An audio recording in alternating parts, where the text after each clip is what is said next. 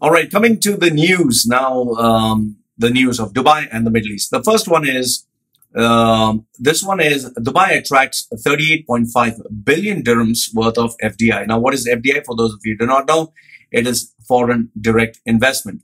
A foreign direct investment is an investment in the form of controlling ownership in a business in one country by an entity that is entirely from another country. So in this, you have April 8th report that says last year Dubai was 10th. This year it reached 6th, where foreign direct investment is concerned. And it seems it created 25,000 new jobs with a 77% increase. This, I feel, is a little bit of bullshit. Okay. So, they can claim anything. How do you prove this? Whether they've created 25,000 jobs? Because here's my question is, okay, you created 25,000 jobs. Can you tell me how many jobs were lost? Can you tell me how many people were bankrupt? This information is not given. So when you only given the positive, well, I don't buy it. Now, as per this report, it seems the funds flowed from United States, 37%, India, 12%, Spain, 9%, China, 7%, UK, 5%. Now, this is where the countries that put in the investment. However, it was put into the following sectors. 46% was put into accommodation and food services. So I'm assuming that is accommodation means housing and food services mean restaurants. 15% was put into commercial construction, 8% residential, 5% into arts, entertainment, recreation, and 4% into finance and insurance. So this is as per Village Times. Then I've also noticed this. This seems to be coming in the news very strongly nowadays. Finablr. I hope I got the name right. Finablr, which consists of UAE Exchange, TravelX Holdings, and Express Money, is planning to raise 200 million, and some reports say 500 million from London's IPO. Now, even though this might look like, wow, what an amazing thing. And I always tell people is, remember, free money doesn't come without any, hidden strings. Now, if a UAE-based company is taking foreign investments, you are inviting the scrutiny of these investors. They have a right to ask you questions. They have a right. Where is this money coming from? Where is it going? And they'll have a controlling arm. And this causes a lot of problems. UAE companies are doing this for the first time. So they're very excited. You would see the real problems after, takeover. That is why many companies, still, they make it public and then they buy back the shares and say, no, I'm sorry. I think even Michael Dell did that. So, correct me if I'm wrong over there. Now, and in the same news, we also see Evoc.com. They managed to raise $30 million US, or 110 million dirhams, from its first outside funding. And they employ 700 people in the UAE alone. And the founder, that is Ulugbek Yuldavashev. Oh, what a big name. Okay, sorry if I murdered that name. Who's the founder and chief executive of Evoc.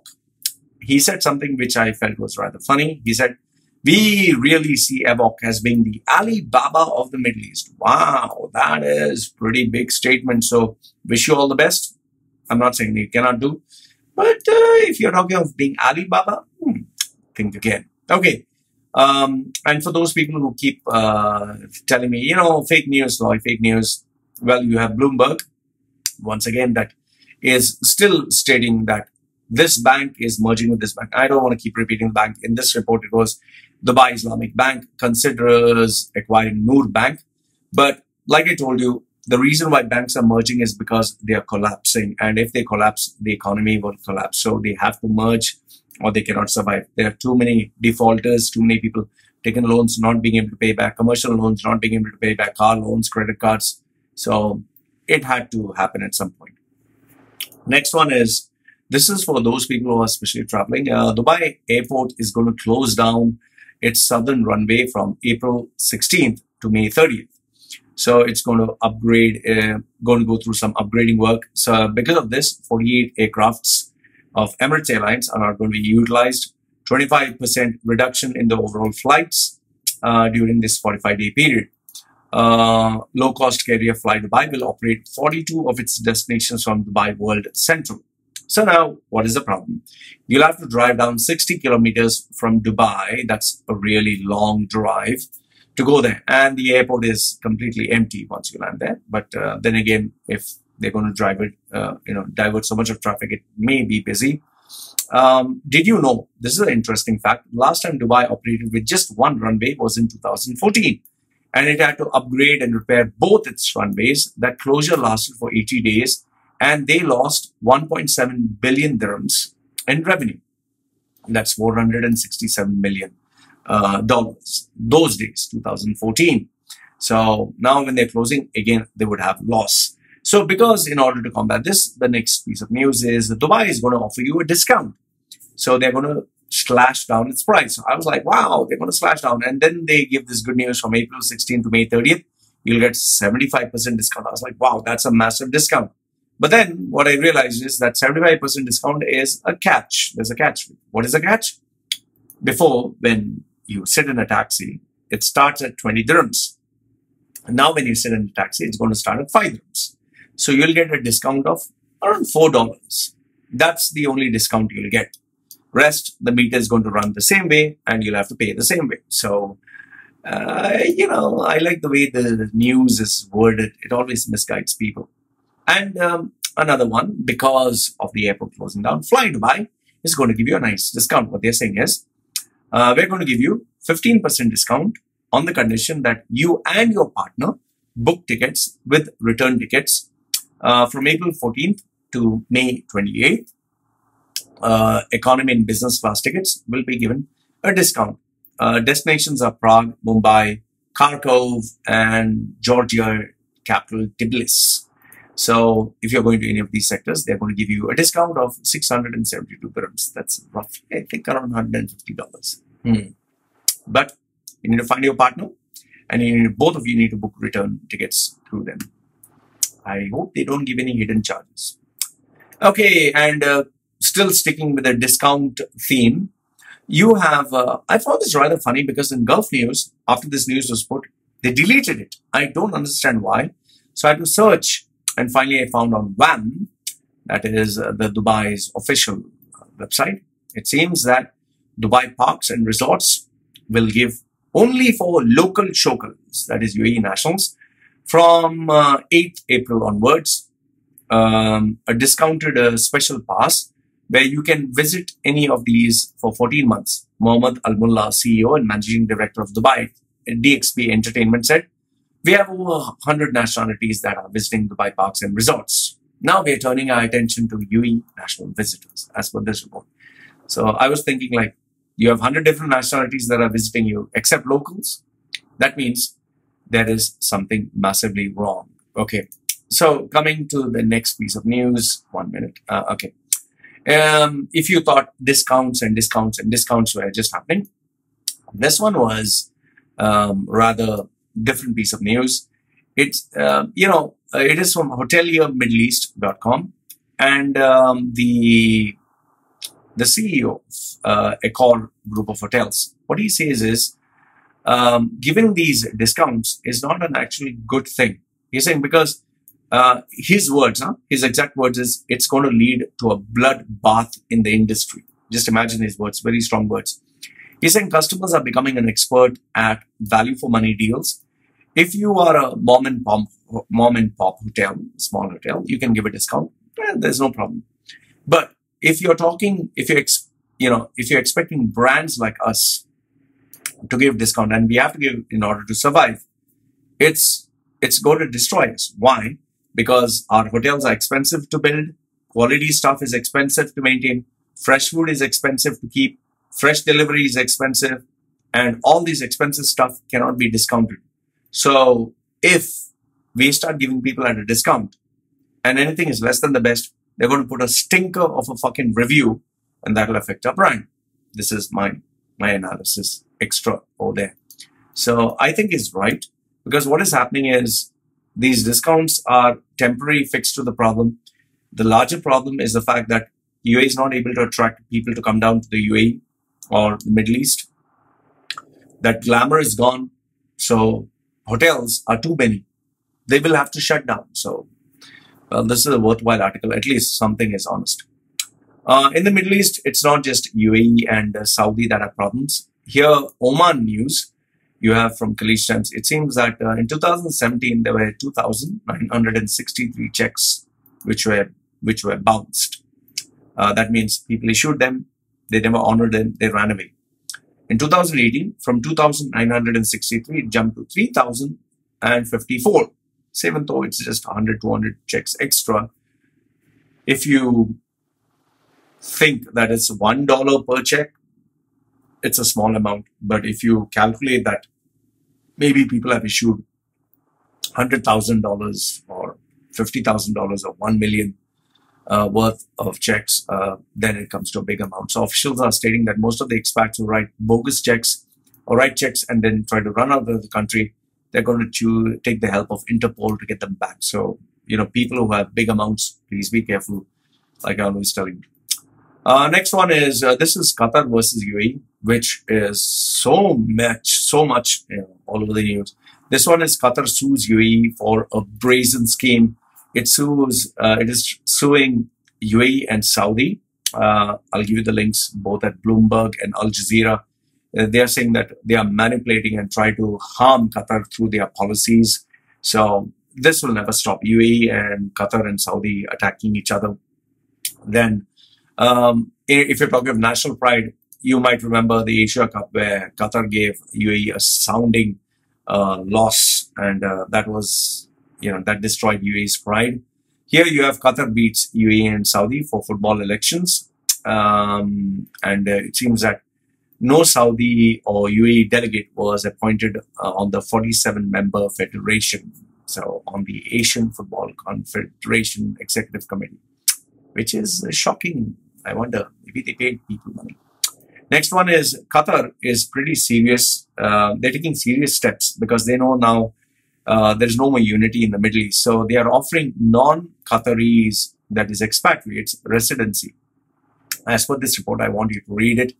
QatarLiving.com. What it says is, now I don't know if this is a forum, this is a blog, or this is actual policy by the government. So if anyone in Qatar can actually verify this for me. As reported by Gulf Times, non-Qataris will be eligible to apply for permanent residency. 20 years, the conditions are 20 years residency, or if you're born in the state of Qatar and been there for 10 years, adequate income, obviously you need to have money, good behavior, good reputation, no criminal records, you have knowledge of the Arabic language, and well, they've given an embedded video which I want you to see.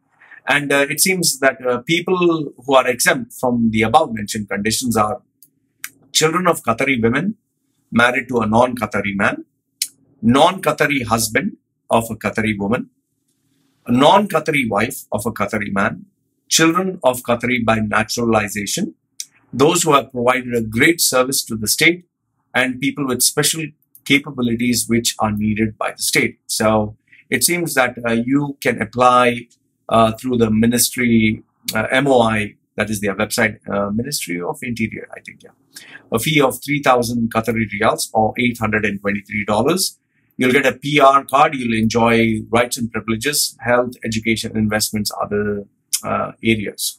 So if anyone from Qatar can actually tell me, did you apply for it? What's going on? I'll keep your identity anonymous, but it's good to share what is happening. And it seems that finally the Middle East has realized you can't treat expats like shit, like dirt. You have to give them some kind of assurance, security that you can be here. But, the drawback that I see in this Qatari thing is they'll keep you as long as you're useful. If you're old, if you're of no use, then where do you go? You get sent back to your country. So once again, I just see, okay, it's a much better step than most of the other countries, but still, end of the day, being a citizen of your own country, you'll never get kicked out. So that's what I say. Next one is Bloomberg. The title says US Energy makes another crack at Saudi bastion with LPG sales.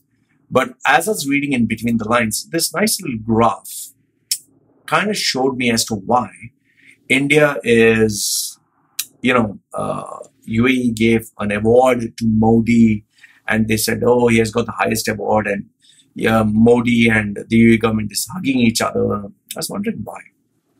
Finally, I found this nice little chart, which shows that, India imports most of its LPG from 3 nations: Saudi, Qatar, UAE, and others.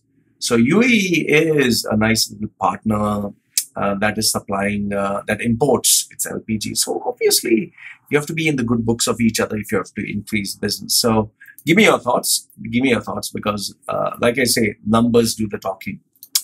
Next, coming to what the readers have sent me. This reader sent me a WhatsApp message. Obviously, I've censored his details. He said, "Good morning, Lois. Sending you these so you can expose the bankruptcy, UAE's bankruptcy to the world. They're giving good plans. That is, UAE is offering, Etisalat or Do packages in postpaid. That is 200 GB plus 750 flexi minutes for 200 dirhams. So you can see the disparities."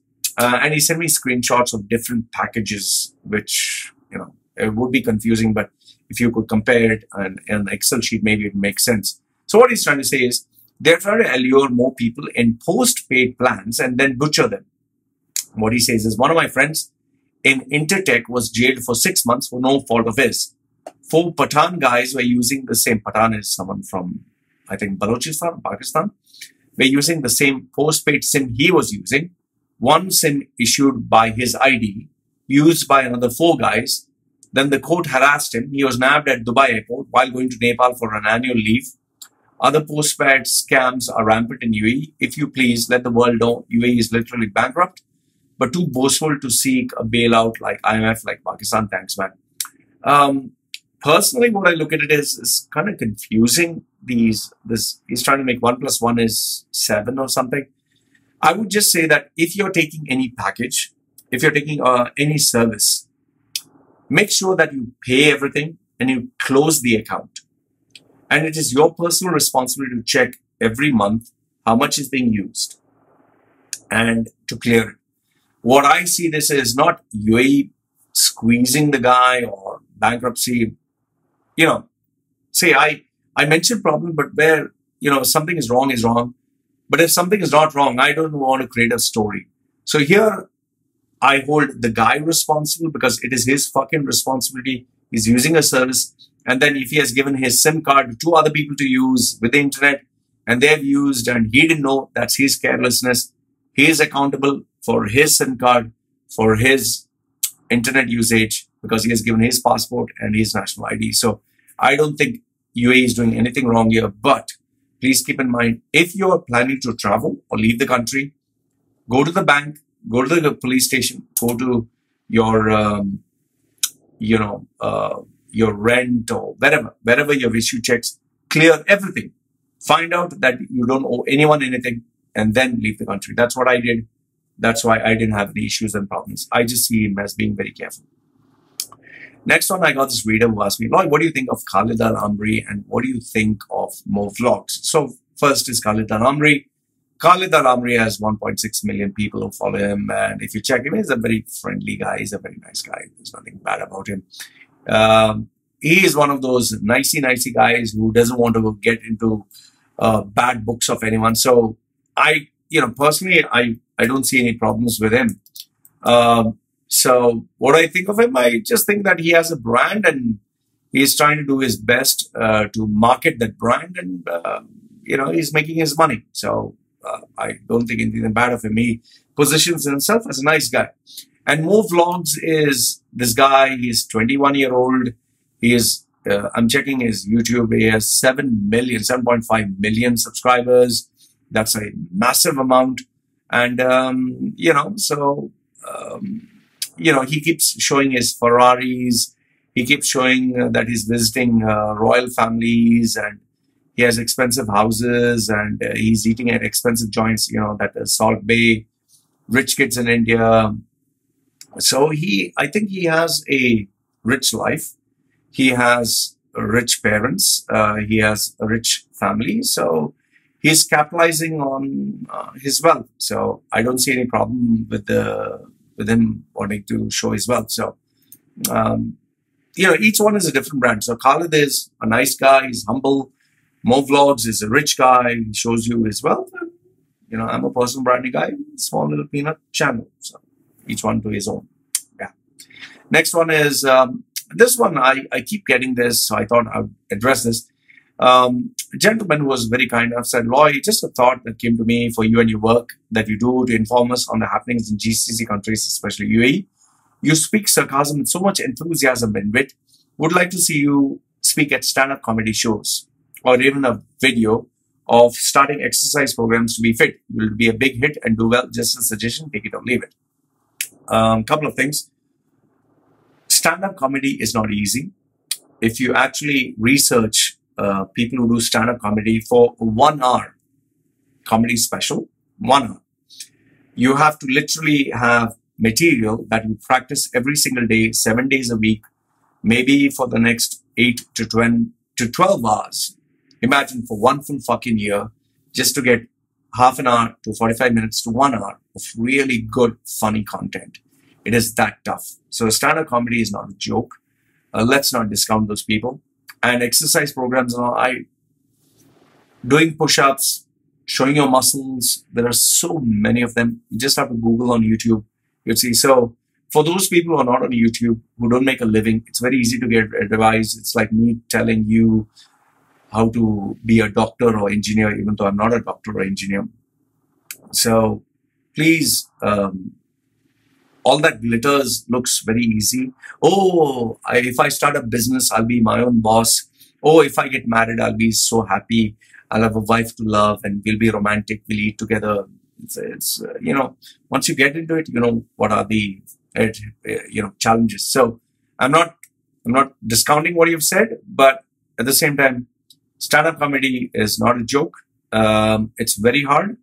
We need to respect those people who are doing that. And exercise programs, I'm sorry, that's not my forte. So I don't have time for this. Next one is a reader who shared with me a couple of photographs of Mirdis City Center. He sent me these empty photographs. It's pretty shocking that Mirdis City Center is having so many shops that are empty. This kind of gives you a reality check of how business is in shopping malls, and shopping malls eventually are going to shut down one by one because, it costs shitload of money to keep them running. The electricity, the AC, it's not cheap. So eventually you'll see this happen. So that's my theory at least.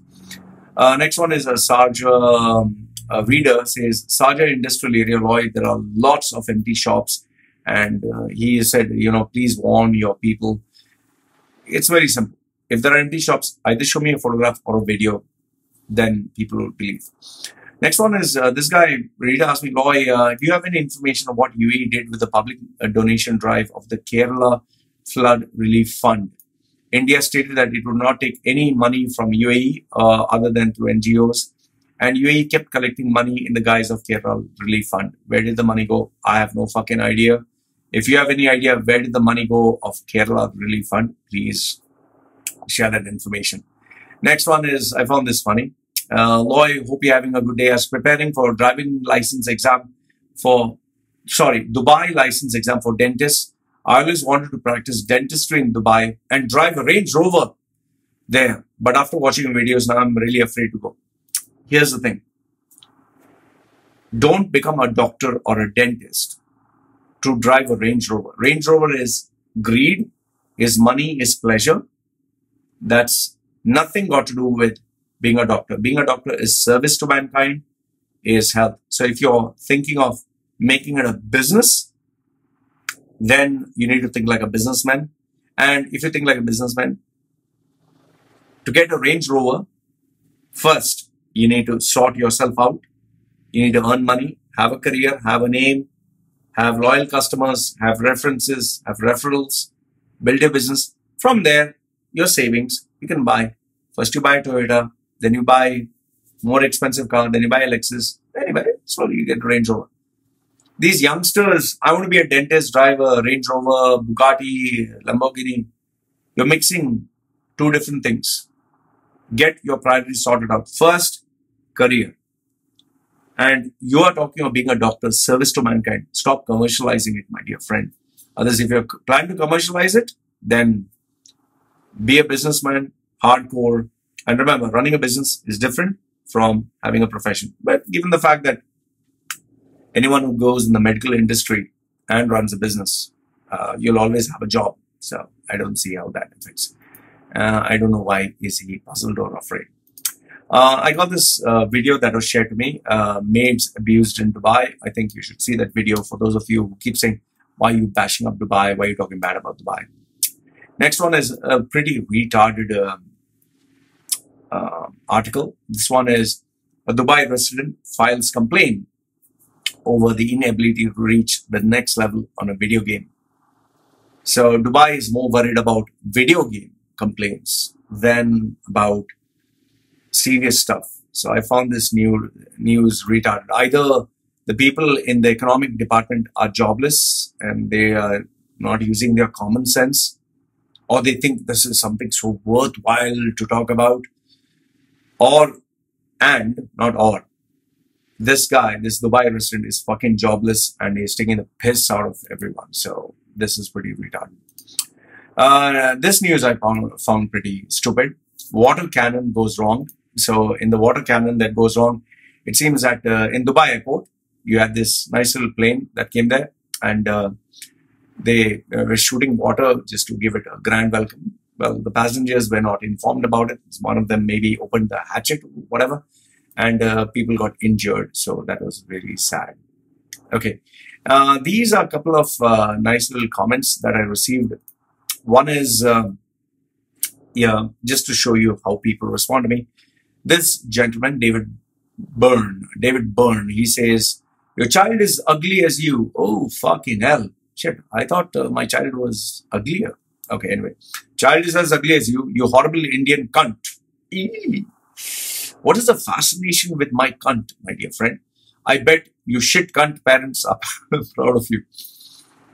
I don't know if my parents are shit cunt, but they're not proud of me. I can tell you that much. Neither am I proud of them. So anyway, child is ugly, I'll agree. I'm also ugly, that I'll agree. I'm a horrible Indian cunt. Okay. I'm horrible, that I agree. Cunt part, I don't know.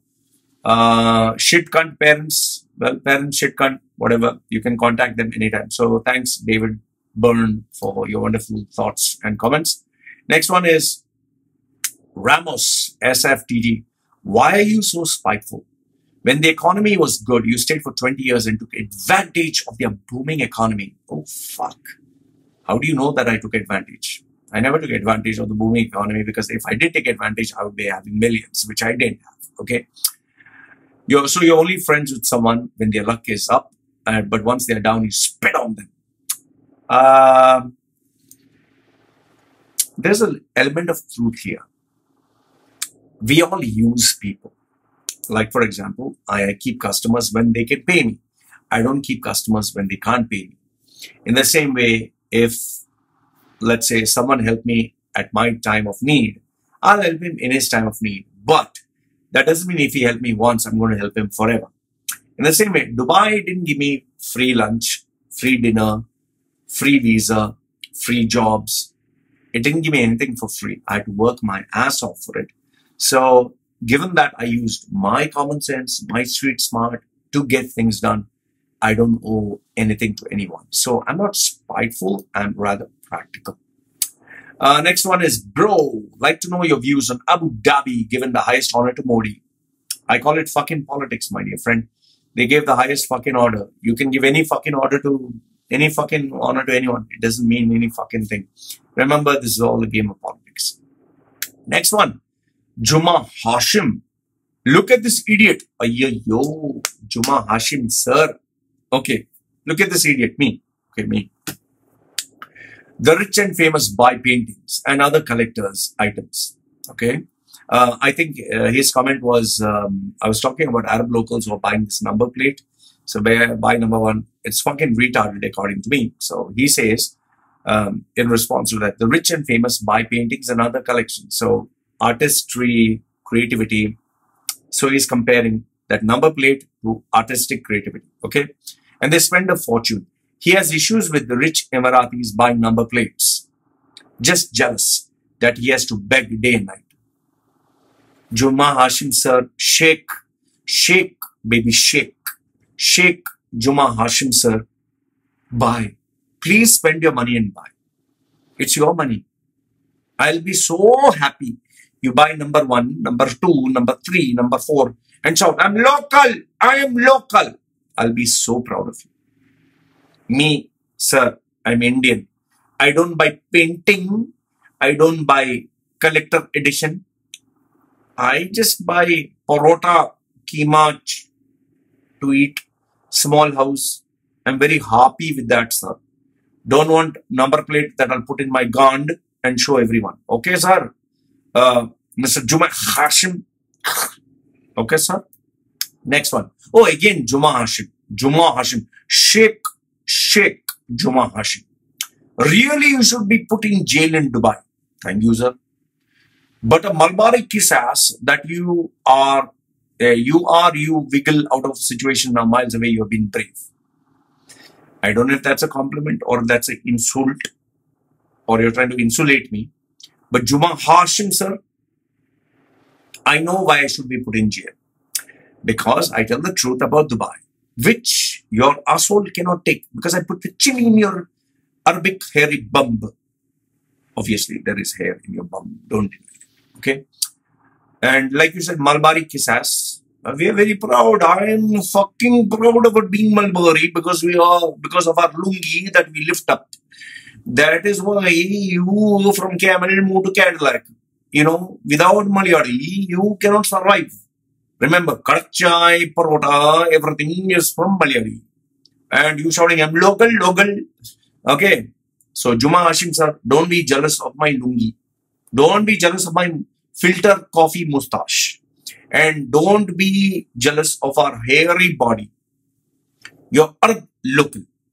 Buy your number plate, put it up your gond, and show off to the world.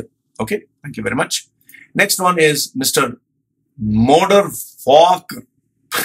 You couldn't get any better name than this. Modern Fokker.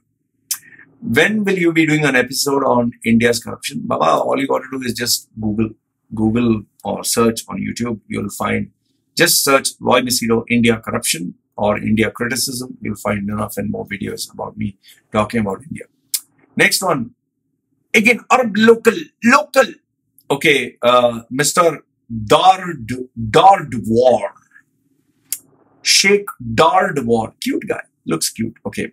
So what he says is, hey, you astroloid. I don't know what the fuck is an astroloid. Okay. Hey, you astroloid, ugly, stinking Indian low race. Mr. Arab local, who asked you to put your nose in my bum and smell? And then you realized that it was stinking. Why? Take your Arab local nose. Stop putting it in your bum. That's number 1. Okay. What he says is, stop lying. When Emiratis rape Yemenis, let alone Yemeni children. When? Symbol, sir, symbol. You just Google. Okay, local, maybe local don't know what is Google. It is G-O-O-G-L. Okay, you go internet, not Arabic, English. You click, or ask somebody. Ask, Rafiq, can you Google? Okay, you ask them to Google and just type UAE human rights abuse. I'll put the spelling down. Human, not humus. Human right, not RIT, not left and right, rights. Abuse. Okay, not booze, abuse. A-B-U-S-E. Human rights abuse. You'll get something there. And then on YouTube, just type Yemen atrocities UAE. You will find how UAE, not the entire UAE, but the UAE soldiers, how they used sexual molestation of prisoners of war, of children, of women. So, for that you need to be educated, which I guess you're not. But it happens. I understand being local has its drawbacks. So it's okay, Mr. Dardward. Okay, then Yemenis are our blood brothers. No wonder you're ruining their blood. That I agree. Your blood. You remove blood for everything. Okay. Mind your tongue. Why your father will come and mind my tongue? Why don't you mind your brain? Okay. When you're talking about them, okay, you also put okay. Okay. Okay. No. And now, please. What a nice guy. He said, please. Okay, please. My low race, okay, leave our country and go back to your own. We don't want to hear, yalla, barah, go. Then, why your sheikhs are saying, Indian, please come, invest in our country. Our balls are empty. Nobody is there. We are dying 20 billion loan. Why? We are going back to camel. Nobody giving job. Why they're giving free? Why? Please explain, Mr. Darth Ward. Why your local shokal is holding road shows in India? Expo 2020. Please come, please invest. Why Mammootty Mohanlal purchased Burj Al Arab? You know why Indians are so rich and making money? Why? Because local shokal cannot survive with it. Your UAE population is like ant. If expat go, UAE is, that's the condition. Maybe you are not educated. I suggest you maybe sit with some local who has little bit more maturity than you, so you will understand. I understand being local shokal, riding camel, you have limitations, but it's okay. I totally understand. Okay, so I think I answered more or less everybody's emails and messages. So guys, like I always say, if you like the video, please give it a thumbs up. If you don't like it, please give it a thumbs down. Put your comments because I always respond to your comments. And like I said, this was another session. Thank you very much for joining me. This is me signing off for now. Take care.